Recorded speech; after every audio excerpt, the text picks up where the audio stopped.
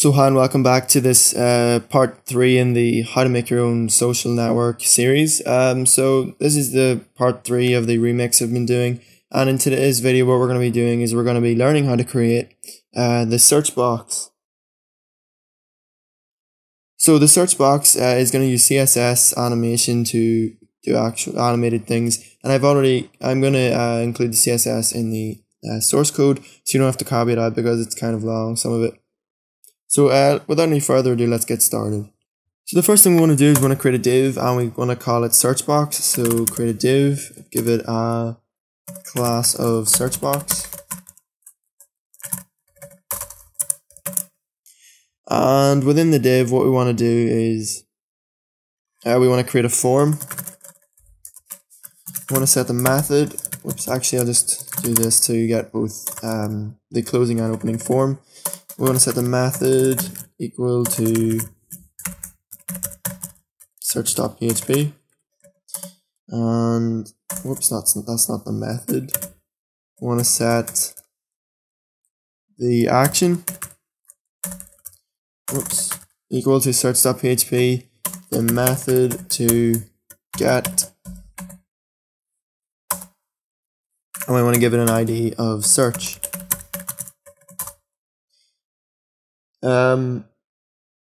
Then what we want to do is we want to create an input type of text.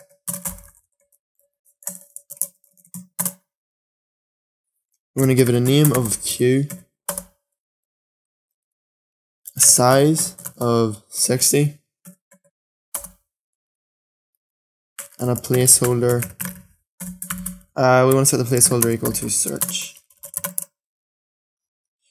So let's refresh the page now and let's see what it looks like. So obviously it doesn't look great at the moment, so we're going to sort that out now. So what we're going to do is we're going to go up here, we're going to go to style.css, and we're going to create a new class. So the class is going to be search box, and within this class we're going to say background image URL, and we're going to set that equal to the same as these. So let's just copy that.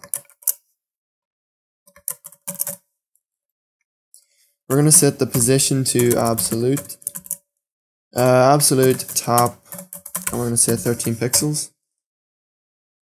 We're going to say margin left 135 pixels.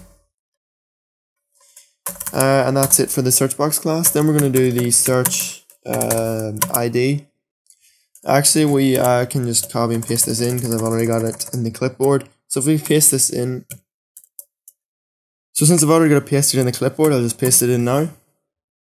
And I almost forgot we have these two images here that are for the magnifying glass for the search button or the search box. So let's refresh the page. And as you can see now, we have our search box. We click on it and it animates, it fades, and we can type and do what we want, and it works. One more thing I'm going to do is I'm going to say, go up here, and I'll say padding top, and I'm going to set that equal to 5 pixels. And what that does is just push the logo down, so it's more in line with the search box. So that's it for this video. Don't forget to like, comment, favorite, and subscribe, and I'll see you next time.